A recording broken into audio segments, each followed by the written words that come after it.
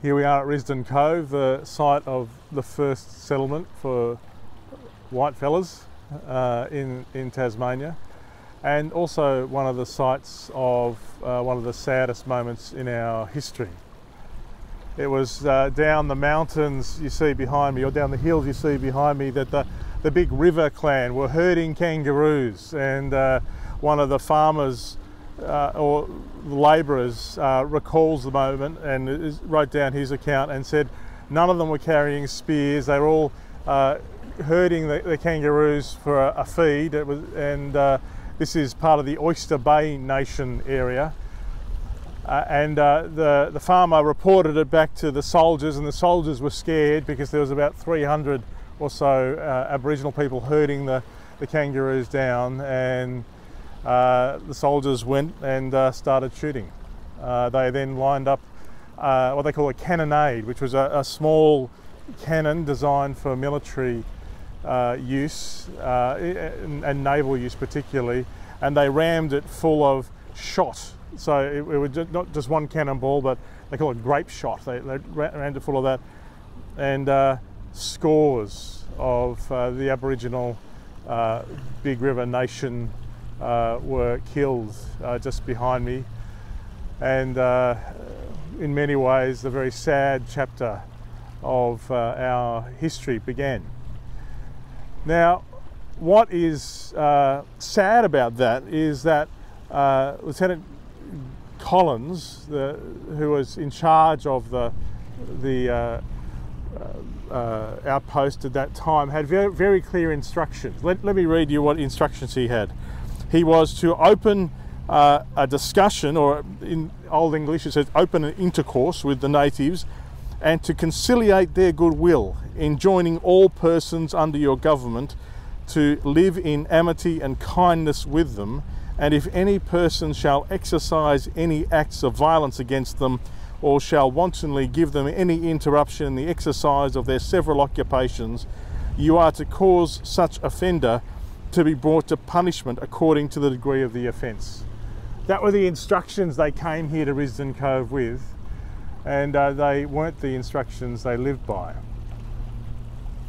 As we come towards the end of the first chapter of James, we too have to face the fact that as followers of Jesus, we've been given a set of instructions that sometimes, if we're to be honest, we don't live by.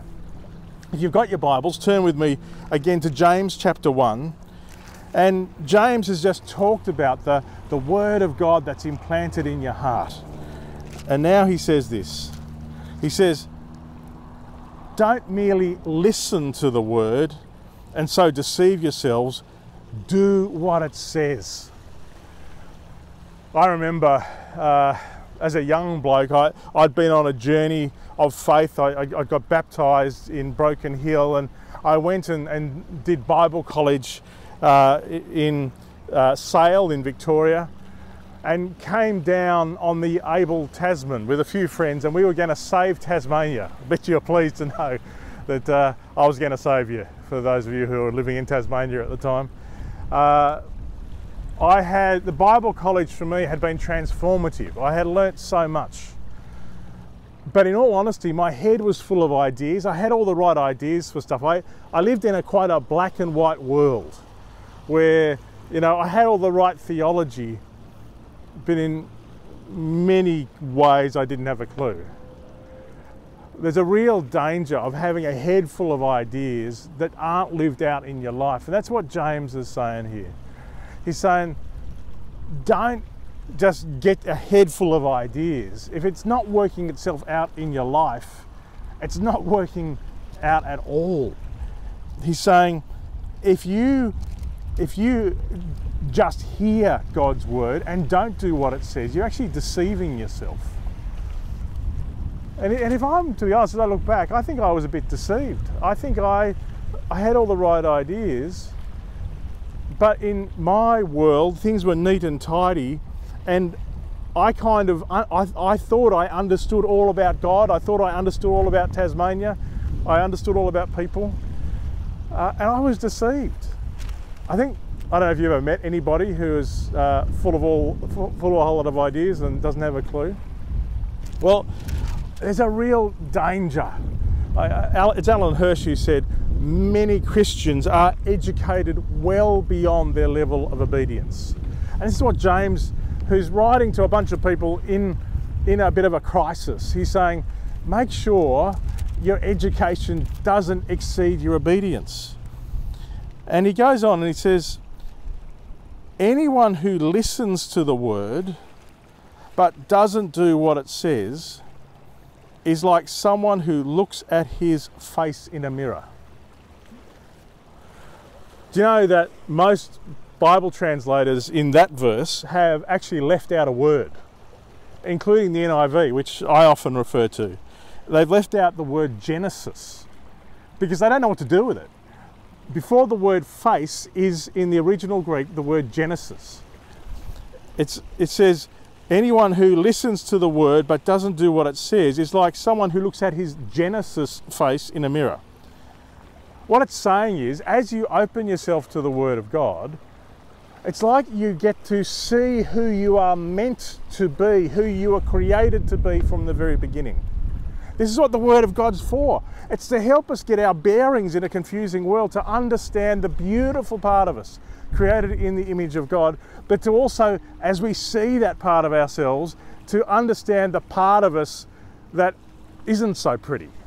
To understand the truth and be able to separate the worthless from the precious, as the prophet Jeremiah talks about. And many of us, one of the real dangers here is you can have a bumper sticker faith that reduces your faith to cliches, and we don't actually get into the Word of God deeply.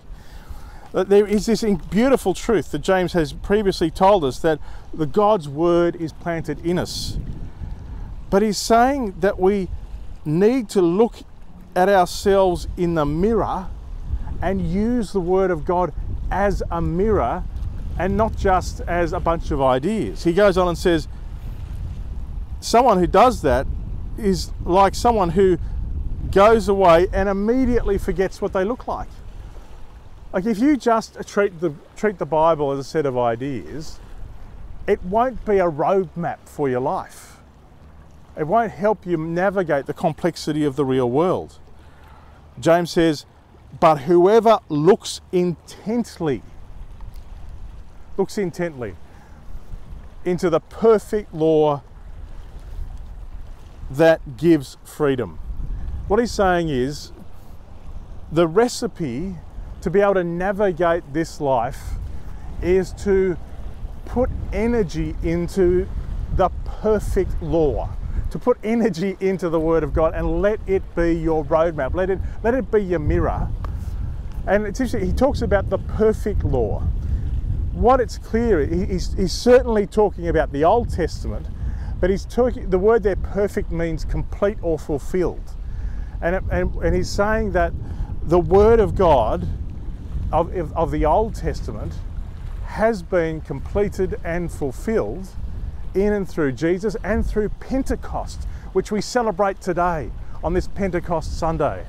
And so on this Pentecost Sunday, we celebrate that there is a perfect law that brings freedom.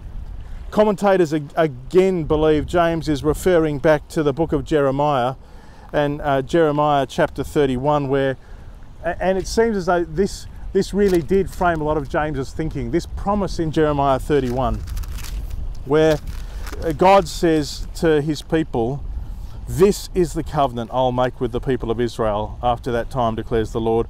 I will put my law in their minds and I'll write it on their hearts. I will be their God and they will be my people.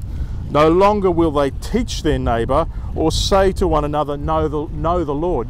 What he's saying is, no longer will they be focused on ideas and trying to remember ideas, because they will know me. From the least of them to the greatest, declares the Lord, for I will forgive their wickedness and will remember their sins no more.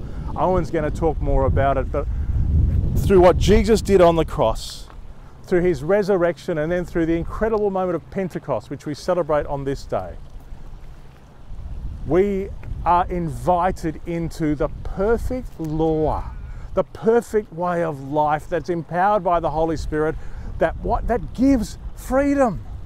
Many of us would see the Bible as like a book of restrictions. And when you see the Bible that way, you're seeing it in exactly the wrong way.